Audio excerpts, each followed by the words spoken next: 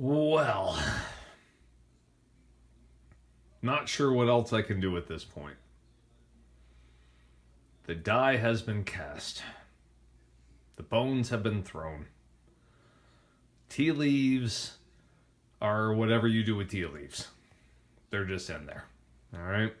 So, the numbers are going to start rolling in pretty soon from across the country. And so far, I'm not seeing my name on anything. But, no regrets. This campaign had a lot to it. A lot of levels to it. Some of it was tongue-in-cheek. Some of it was parody. Some of it was historical analysis. Some of it was to kind of teach my kids a little bit about democracy and the juggernauts, I should say, that seemingly run the political landscape in this country. And yet, with a few forms, a few submitted documents, the average person can actually have their vote count, their vote heard, towards somebody that isn't part of the party system. So, no matter who wins, my only hope is that the law of unintended consequences does not come crashing down upon us.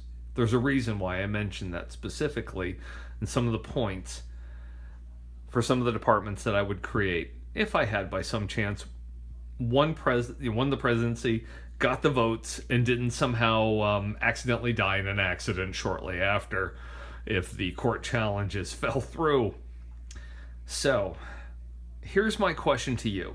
And in the next couple of days, I'll have a little bit more analysis. What are you going to do next? If your person wins, then what? If your person doesn't win, then what? My person of choice is probably not going to win, and that's me. Because I did pick the candidate that I know the best. I wasn't kidding about that. I don't feel my vote was thrown away. I don't feel that when you write in somebody that you want, how does that throw away the vote? Whether that person has a chance to win or not, you are voicing your honest opinion, as opposed to walking lockstep with what you're quote-unquote supposed to do. So, I wish us all luck. I wish us all the best of success for the next 4 years. I would also like to formally announce my running in the 2020 presidential election. Hindsight is 2020, my friends. Learn from what you did this time. Learn how you can correct those mistakes.